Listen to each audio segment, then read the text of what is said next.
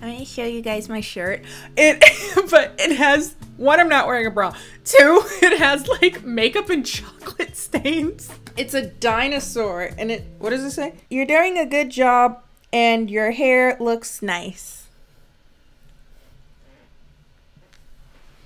The affirmation I needed today. Hi, it's Kendo here. If you're new around here, welcome. If you're not new around here, what is up, home skillet biscuit? And happy Saturday. If you're new around here, you don't know, but Saturday is when I usually do something called Bad Movies in a Beat, the series on my channel where I talk about bad movies while putting my makeup on. However, as you can see, my makeup's already on.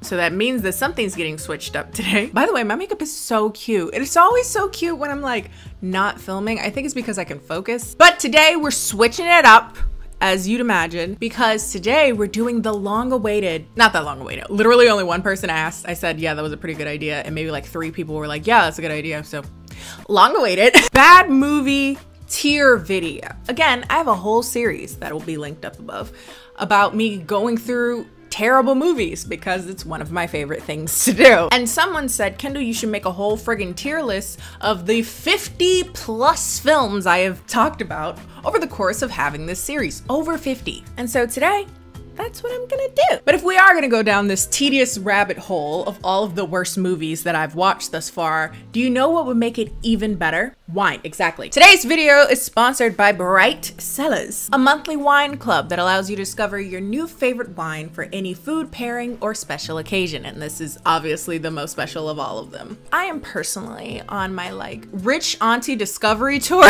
And one of the things I've been doing on my rich auntie discovery tour has been tasting and collecting wine. When I was younger, I kind of thought like, oh, wines kind of taste the same. There's white ones, there's red ones, there's dry, there's sweet. That's about it. And yo, no, I get it. Kind of get why people have like whole trips that they take to go tasting wine. I discovered like, oh, I do have like a particularized taste. And the cool thing about Bright Cellars is that they're able to hone in on what your tastes are based off of your preferences and other food, which I find very fascinating. There's a whole quiz experience and that's how they know what to send out to you.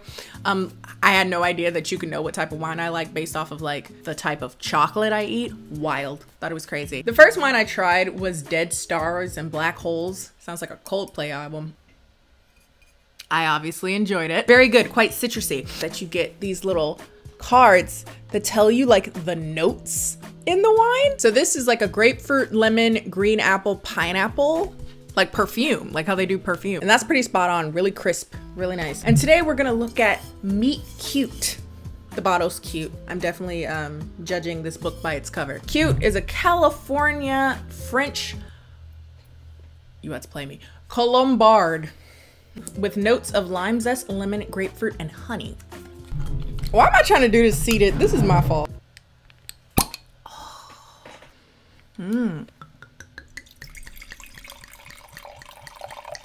Cheers. Ooh, what is that?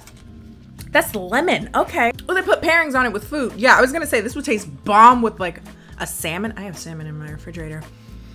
That's gonna be dinner. Shrimp ceviche with lime and chili, grilled chicken sandwiches. This is nice. It's a little drier than I expected considering it has honey in it, but that's really good. So I'm gonna be sipping on this throughout this video. So feel free to check out Bright Cellars down below. They're giving away 50% off of your first 6-bottle box. That was hard to say. Big thanks again to Bright Cellars for sponsoring today's video and helping me through this garbage that I'm about to sit through. So when making this tier list, I did struggle with how to qualify what makes a movie bad. Like I've kind of said ad nauseum over the course of doing this series, that movies can be bad for a lot of different reasons. And they're not always just bad because of bad acting or bad lighting or even technicality. It could be logistic fudge ups, morally questionable, as I notice a lot of them tend to be. It could be just boring. And I decided that I'm gonna do a tier focused more so on watchability because there are some awful movies in here that I will watch over and over and over again. So the tiers go as follows: most watchable to least watchable. So we have awful, please watch. For the movies that are so inexplicably bad that it must be shared with the masses. Next is, this one ain't even that bad. These are movies that are referred to as bad that I generally don't agree with. And also, by the way, this isn't all the movies in the playlist. I have done movies that are I consider good. So any movie that I consider good, except for Bad Hair went in this. For the most part are not in this, but I have so few of those that it's not even important. They all go in the same bad movies in a beat playlist. Next up, we have bad, but we love the content. So movies that aren't very good, but they made for really good bad movies in a beat. Usually there's so much material that I can't say, wow, that was terrible. You know what I mean? I mean, I can, but I have a warm place in my heart for it because the jokes just come full circle. It's so easy. Next one is meh, but worth talking about. And that could be because it has a moral of which we should like unpack, or usually something that's quite morally questionable that we should unpack, but the movie itself isn't very great. Often forgettable movies, I think, more so. Next is not even worth watching. That means it's not funny, it's not entertaining, you can't get anything from it, it was a waste of my time. And then we have Oh My Eyes, Turn It Off, which is just never again. That I cannot muster the strength to go through any longer. All right, so let's get started. First we have Swiped. Okay, we're starting off, Swiped, if you don't recall, is a movie that's basically written by like a 60-year-old woman who's basically demonizing women for wanting sex. Is super like misogynistic and awful. It also has Noah apparently never gonna be without a job Centineo, which automatically puts it at least at a meh. I'm gonna put it at a not even worth watching. It really wasn't. It's not even much of a talk piece outside of just, yes, old women sometimes be misogynistic, oftentimes are. As far as like watchability, there isn't much. It's just not a very good movie. Next up, we have The Kissing Booth. Ugh. Let me just warn you guys, anything that tends to be very focused on teenagers outside of movies that were around when I was a teenager, so your Twilights and stuff where I have like this, as much as I hate them, there is like a nostalgia factor there. Anything that's like teenagery, I largely don't care. The only reason I talk about them at all is because I feel like there is something to talk about, you know, for my viewers who happen to be around that age. I feel like there's a lot of morals that can come out of those films, but as far as like actually watching them, I don't very much so enjoy them. Especially is super corny and very long. But I'm gonna just put it in meh, but worth talking about because again, there is something to talk about there. Next up is Velocipaster. Okay, so if you didn't see that video, Velocipaster is about a pastor who turns into a dinosaur and starts fighting ninjas. I'm not gonna, I mean, what more can I say? I was gonna say I'm not gonna speak ad nauseum about that. You can watch the video, but what more can I really say about that? Definitely bad, but we love content. To me, I don't think it's as awful to say you must watch this. I don't think that makes it like S tier, but it's definitely like something to like put on as like a joke in the background with your friends, like you need something to watch. Okay, next up we have 365 or 365 Days, the very high budget Polish porno, which is about a woman who gets kidnapped by an Italian sexy dom mafia dude in Italy, and he gives her 365 days to fall in love with him. Movie trash, but there was a lot to unpack. There was a lot to unpack, so I'm definitely gonna put that in bad, but we love the content. Also, again, as with a lot of these like super steamy sexual movies that are often terrible, there's so much comedy. There's so much comedy there usually. Should I just get all the Twilights out of the way? Actually, let's go back to The Kissing Booth. Kissing Booth 2 is also in a similar vein. I don't know, I'm struggling because I want to put it in meh, but worth talking about, but there's also like a it's not even worth watching type of thing. I'll put them both in meh, but worth talking about. Now, let's just go through the entire Twilight series. The first Twilight, oh my god, not even worth watching. It is it is so bad. I've always hated that movie. The movie is trash, and it always has been, and it's so ugly to look at. New Moon was it was okay. Oh no, I put that in the bad, but we love the content. I think this one's more so in worth talking about for New Moon. My bad. Because there was a lot about, trigger warning, a lot about self-harm and endangering oneself that I really needed to talk about. Eclipse. I mean, Eclipse was okay as a movie, but I don't think it's good enough to say it ain't that bad. It's a very like, I don't even remember if there's anything like, well, there is something things worth talking about in the movie. First, Twilight Breaking Dawn. It had her demon baby in it. That makes it worth talking about in and of itself. Not in like some big moralist, well, there is a little bit that's very like pro-life torture porn about it. But for the most part, it's a very forgettable movie. But the last one, oh my God, awful. Please watch it. That fight scene was hilarious. That whole movie, peak. Please watch it. It's that bad. Not in like, oh my God, my eyes. Like, please watch it. But you have to watch all the other ones to kind of know what's happening.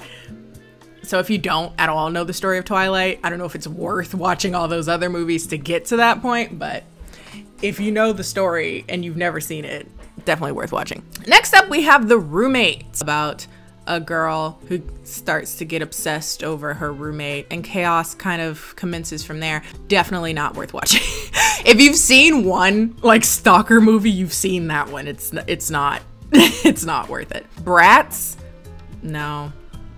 And I also have no nostalgia associated with that movie. I was a big Bratz like fan, like the dolls, loved it. Passion for Fashion. They had some bomb ass music. Tell me stories, paint a picture, hang it in the sky, Tell no lies and keep no secrets. They was killing it. But yeah, the movie's not worth watching.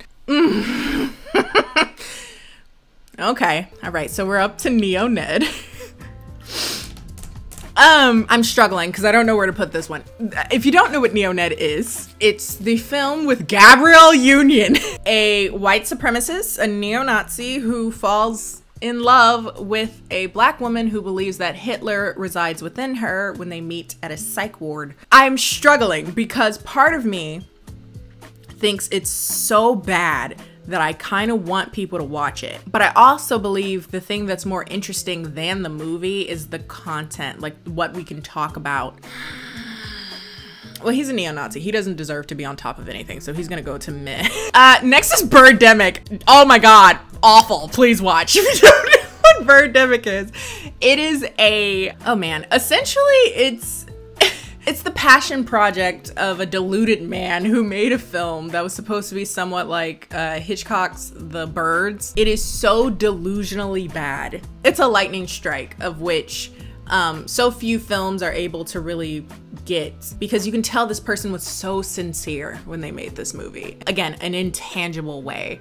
Unlike any other. So I definitely want everyone to watch that movie. Feel free to watch my video on it if you want to kind of know the lore behind it. Hilarious. Please watch it. Santa Jaws. It's about a Santa themed shark at Christmas. It's not really worth watching. It's not that interesting. Wasn't really that great for content either. Same with Attack of the Killer Tomatoes. But it's not in the like, it's so bad, I hate it. It's, well, I do. I couldn't really make it through that one, actually, now that I'm thinking about it. Yeah, I'm gonna put that to, oh, my eyes, turn it off. Yeah, I actually really didn't like that movie. There were some parts that were mildly funny, but overall, it was a pretty painful experience. Okay, next up we have The First After. Not even worth watching. It was not very good. I don't even think in my video I really explained a lot about the specifics of the movie because it wasn't really that interesting. You know, it's very formulaic. A good girl falls for the bad guy and gets her heart broken and she breaks up with him at the end of the movie.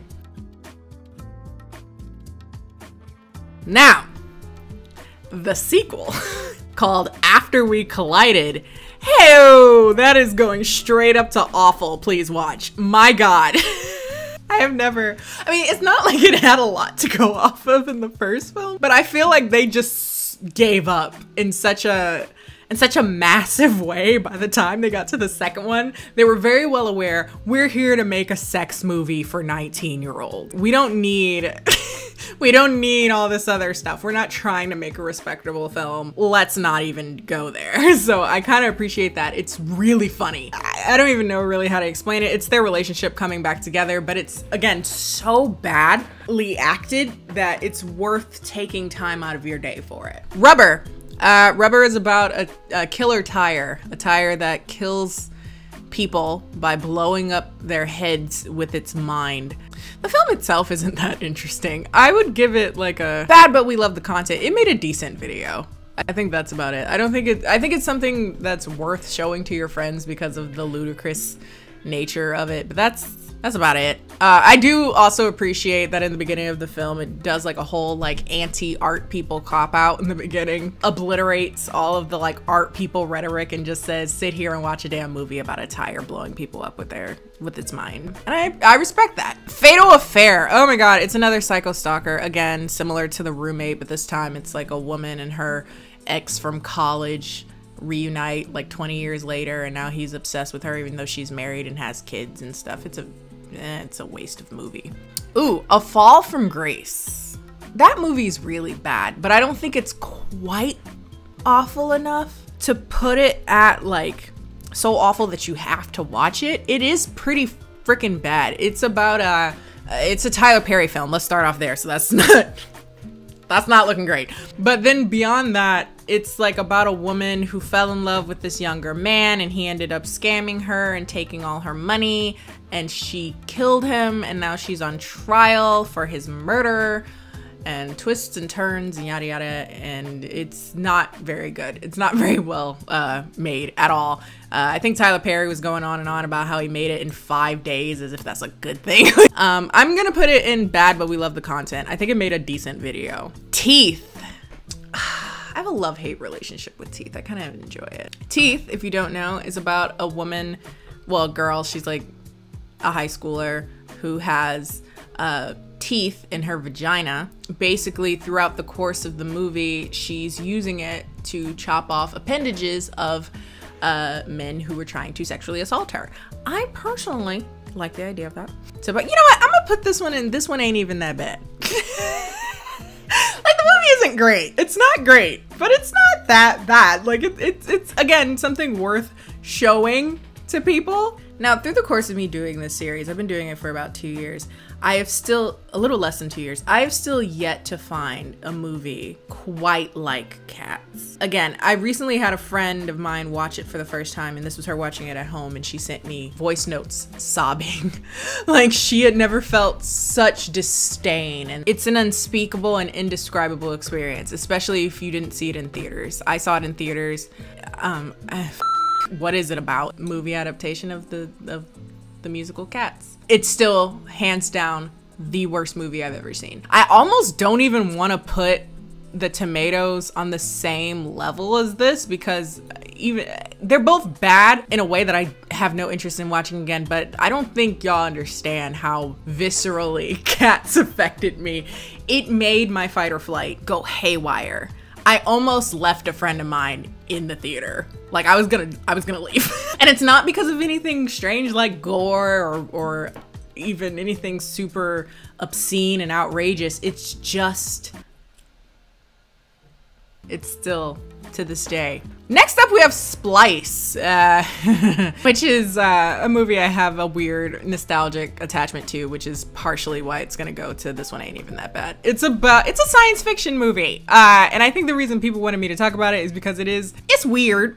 It's a weird one.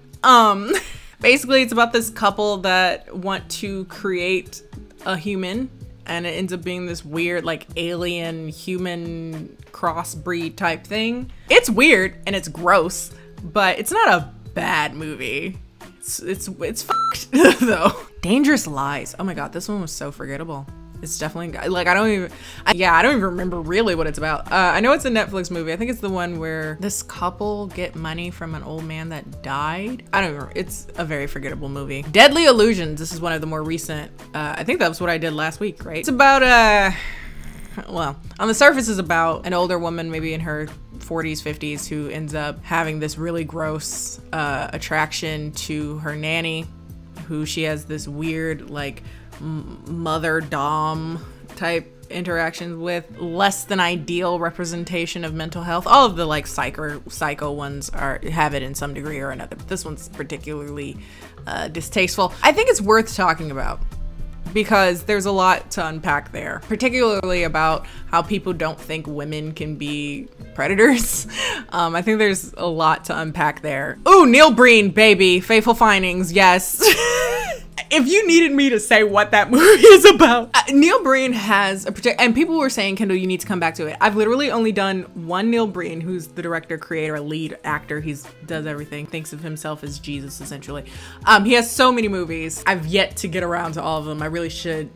Remarkable, terrible. Highly recommend it. Okay, we're at the 50 Shades. I've only done 2 out of 3 of the 50 Shades of Grey, and they're both bad, but definitely bad in a way that elicits a lot of content, and I appreciate that. If you don't know what 50 Shades of Grey is, you don't need to. It's a sex movie.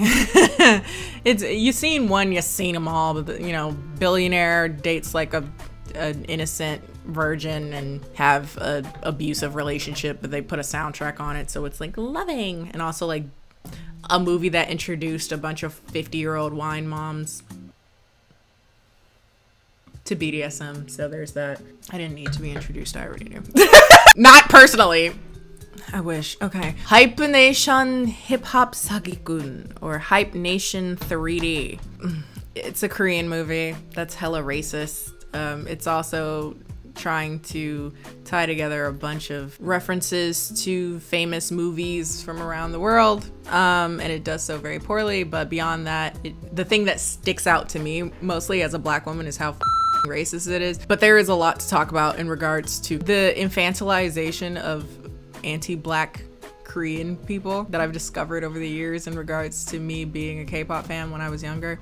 And I think it's a very important conversation to have. Anti-blackness in Asian communities, and also how that translates into anti-Asianness as well, because there's this like infantilization of Asian people as if they have no agency and no in regards to how they engage with the world. I find it very, very frustrating and disrespectful to both parties. So yeah, the movie's bad, so it doesn't even deserve really to be in meh, but worth talking about. It honestly is bad enough to go into, oh, my eyes, turn it off. But I think the conversation is more important than the movie itself. So also, I am sweating. I am a lightweight these days. That was what, 4 ounces? Yeah, this is 11.2. This should not be hitting me like this. Skins, Pieles, the Spanish film about various people with physical deformities just trying to make it, but how people often tell you about it by saying there's one person with a butthole for a mouth. I can't believe, yeah, it's definitely a please watch. If you can make it through that first few minutes, which are really, really, really uncomfortable, I think it's worth watching. There are some triggering things in it. If you don't think you can make it through it, maybe watch my video to kind of like ease into it. It has a weird quality that makes you really want to share it. Okie, next up we have Jesus Christ Vampire Hunter. This is leading towards my eyes because I didn't really even like it, but it's in a similar way as like Attack of the Killer Tomatoes. It's just like just a myriad of nonsense, and it's boring. It's like, okay, yeah, now another weird thing. Oh, well, it's about Jesus Christ being a vampire hunter. Zootopia. It's definitely not even worth watching. It's super just problematic and offensive to everyone. It's so bad that I even regret even making a video about it, to be honest with you. Like, that's definitely one that could have stayed in the drafts. That was next was John Henry, which is one of the less referred to movie reviews I've done. It definitely got demonetized because of violence, in particular. I think it's worth watching because, again, it's bad in a way that's hard to describe, and I really need people to watch it to understand why it's so bad. What is it even about? It's about a guy played by Ace Coon. What's his name? Terry Crews. Played by Terry Crews. I think when that movie came out, it was before like he was showing himself. So I think I was a little bit more charitable towards him as a person. Yeah, it's about a guy who ends up helping these random, were they Colombian children? I don't remember. They were like foreign children from like South America or Central America or somewhere. And he ended up helping these kids, and it was just not very good. It's a lot more to it, but also nothing at all to it. It's bad. But I think, again, in a similar way as all of these other movies on Awful, please watch it. It's bad in a way that's hard to describe. Ooh, Killer Bean Forever. This is not a bad movie. Screw y'all. This is it's an animated movie. I think it might be the only animated movie I've done. One guy made a whole like action movie about coffee beans, and it's so funny and so stupid. I like that. And I know he made a sequel, and it's like one guy animating, so you could tell this dude like really, he had a lot of passion for it, and I love it. That's a good movie. Ugh. Ma. Woo, Lord. Okay. An older woman who ends up becoming like obsessed over these teenagers because she's trying to like relive her teenage years and get back at her bullies, and it becomes this like really weird, awfully written, awfully acted off. Oh, it's so bad. Oh, I'm struggling. I think it's definitely awful. Please watch.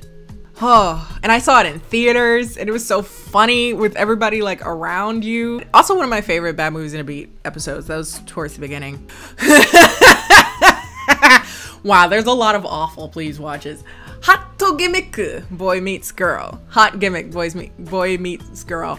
That movie is just unspeakably bad. I don't even know what it's about. What they say it's about. I don't know if this is what it's actually about. What they say it's about. It's about a girl who gets blackmailed by this guy into being his slave. But there's so much going on in that movie. And you thought that was a lot. There's so much going on in that movie. And it's so bad. Please, it's again, it's one of those movies that's just like unlike anything I've ever seen. And I highly recommend it. Sierra Burgess is a loser. Burgess is a loser. It's pretty forgettable. I kind of want to put it not even worth watching. But if I remember correctly, there was quite a conversation to be had about Sierra Burgess being essentially an incel. Basically like how everybody has done her wrong because she's unattractive, as opposed to her just being, and then she gets no repercussions for being like that. I wouldn't hate it as much if, yes, she was this terrible person, but at the end of it, there was truly like her growing, someone sitting her down and being like, bitch, what? Like, you're not entitled. She's also like kind of rapey too. Like, this one about to make me mad. Netflix's Death Note movie, based not at all off of the Japanese manga and anime, of which I love deeply, and they f***ed it over by completely ruining the point of making that anime. It is, ooh, it's definitely it's up there with Cats, but in a different way. It's infuriating. It's supposed to be about a genius who gets, well, if you've ever seen Death Note, the anime, it has a loose relationship with that, but it's not at all like that, and it is besmirched the name of Death Note, my favorite anime. It's about a genius kid who discovers this notebook that if you write in the notebook, that person will die. Everyone involved should never be allowed to, Lakeith Stanfield is in it. Except for Lakeith Stanfield, he shouldn't be held responsible, but everybody else should be held responsible for even participating in that. Afterburn, Aftershock, definitely going to bad, but we love content. It's a passion flicks film, which I really need to make more reviews on movies on that. If you don't know what passion flicks is, it's basically like a Netflix where they turn your favorite romance novels into crappy low budget film. Wonderful. So bad. But it's bad. But wait, the more I say that, I almost want to put it in awful please watch because it's not very well known. Yeah, we gonna put this in awful please watch. It's really bad. Next up is Bad Hair. That's not even that bad of a movie, and my whole video was basically defending it. It's a Hulu original film about it's set in the, I want to say late 80s, early 90s, with a black woman who decided to get her first weave, and it ended up having magical powers and killing people. There are parts about it that aren't great. I think towards the end it kind of loses itself. It's not a perfect film, but it's not that bad. And even all the criticisms that I want to give for it, a lot of them I can explain through proxy of how the film was made. It was made to look like a dated film. Yeah. Psycho Stripper, the same actor that was in Afterburn Aftershock is in Psycho Stripper. It's a Lifetime movie about a psycho stripper. Bad but content. It's, I do like a stupid ass psycho stalker movie. I'm not gonna lie. I'm not above it. It's a Lifetime movie. If you've seen one, you've seen them all. Next up is Tracers, that other movie with Taylor Lautner in it that wasn't Twilight, or that one film that he did that was really bad. What was it called? Abduction or something? That should be on the list too. It's It's very forgettable. It's a lot of parkour. If you like watching people do parkour, then okay. Whew. Okay, Showgirls. If you've never seen Showgirls, it is a classic bad movie, rightfully so. Wow. I get it why it has a cult following, because it is one of those things you drink wine and watch with your friends to ridicule. It's so bad that I want to rip my eyes out. I think I'm gonna put it with awful please watch though. Mind you, there is a very aggressive sexual assault scene at the end. It's a mid-90s movie about a girl who moves from someplace, quote, out east to go to Vegas and wants to become a showgirl. And it's her like climbing her way up to the top.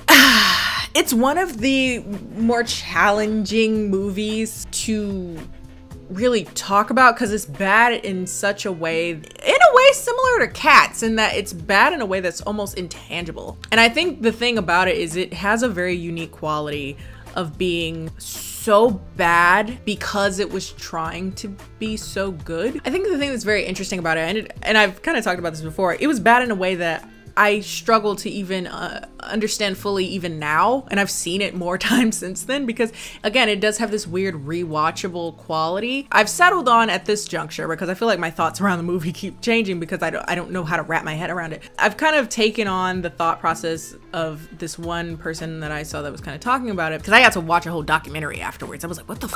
What was the word choice that somebody said in that documentary? It's like, is it a piece of shit? Is it a masterpiece? Well, it's a masterpiece of shit. And I feel like that is truly the most accurate way to describe that movie. If I wanted to, I could sit there and really make a case for it, I feel like now, but I'm not going to. I don't care enough to do that. Killer Sofa. It's about a killer sofa. I think it belongs in like bad, but we love the content. It's definitely not, I mean, it's not as bad as like any of the other killer inanimate objects. I feel like it's very rubber adjacent. It's ludicrous. It's stupid. It has its place. It has its moments. The Room. All right. Tommy, our guy Tommy Wiseau, definitely going into awful please watch. It is, if you ask me to say what the movie's about, I genuinely can't. I think it's kind of about a guy and his relationship with this girl, but if you've ever seen it, that truly doesn't do justice.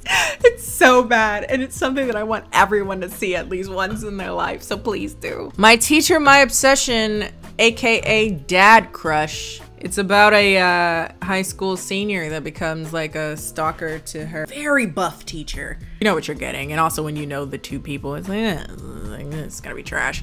But it's something to watch. Ninja Assassin. This one was quite controversial. Ninja Assassin is a movie that I hold close to my heart that I've always hated, but I watch every time it was on because I felt like I had to support Rain because I was a K-pop fan. It's about a ninja who's an assassin. It's gory, it's entertainment, I guess, but I genuinely don't like this movie. I watched it a lot because Rain was shirtless and I liked his music. So that's why I watched it. But honestly, I could just watch other things of Rain being shirtless and making music. So Secret Obsession, oh my god, another psycho stalker movie. This one about a guy who lies to a woman that he's her husband after she gets amnesia. But there is a lot to talk, there's so much time. No, it's not really. Recipe for Seduction, the Lifetime x KFC romantic short. Mario Lopez as KFC's founder, Colonel Sanders. I mean, it's 15 minutes. Come on, you can spare 15 minutes for Daddy Sanders. We're down to the last 5. Ooh, okay. Sharknado. It's a shark-filled tornado. Yeah. It's not worth watching. Oh, the movie that started it all. Tall Girl. The story of a tall girl written by a guy who's like 4'11". I looked it up. As a tall girl, for those of you that don't know, I am 6 feet tall. I resonated not at all with this girl for most things. Outside of being a tall girl and being like the target for very short men. But that's about it. The whole movie is about how a pretty tall, thin, white, apparently wealthy young girl is the most oppressed person in her school by being 6'1". And she is the odd one out because of that, which I find so stupid. Again, I'm 6 feet tall. I come from a family of 6 feet tall women. I mean, the closest thing that was at all representative, quote unquote, or in any way relatable to my existence as a very tall woman was like, yeah, there's some guys that are insecure about you being tall, but like, that's just the guys you don't date. It weeds them out, in my opinion, but okay. And it rocketed this series, and it holds a special place in my heart, but I don't think it belongs anything beyond it was good for content. Ugh. Thanks killing. No. It's not worth watching. I kind of want to put it in my eyes. No, it's just not worth watching. It's about a turkey who comes back to kill all the white people every 500 years for Thanksgiving. Oh God. The Last Airbender. I know it's not true, and I know it won't ever be true, but I hope somewhere M. Night Shyamalan cries himself to sleep. Ooh, if you've never... Sorry, I'm about to lose my mind. The Last Airbender is the M. Night Shyamalan adaptation of the very popular and very well done Nickelodeon show Avatar: The Last Airbender. In an attempt to combine 26 or so episodes of the first season into one 2-hour movie, he just decided to just talk about all these things happening instead of showing them in the movie, and disrespectful. It was such a waste of time. If I had not vaguely remembered what Avatar the Last Airbender was even about, I would have been so confused. Also, they switched out all the like tan characters that were often like main characters for white people, and then all the bad people who were like often quite pale in the show, turn them into dark-skinned people. So that was fun, Shyamalan. And last but not least, in a very cyclical way, we return to the movie that started my love of bad movies. That is The Man in 3B. Oh man, definitely go into bad, but we love the content. What is it about? It's about a bunch of stuff. It's about essentially a woman who falls in love with her neighbor when her husband is about to go to jail. It's bad.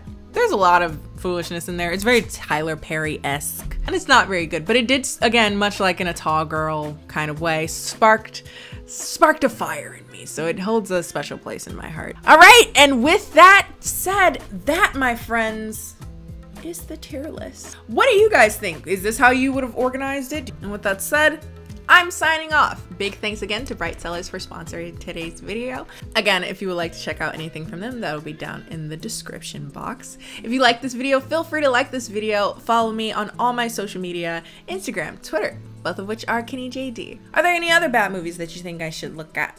Feel free to put those down in the comment section as well. And I will see you guys next time.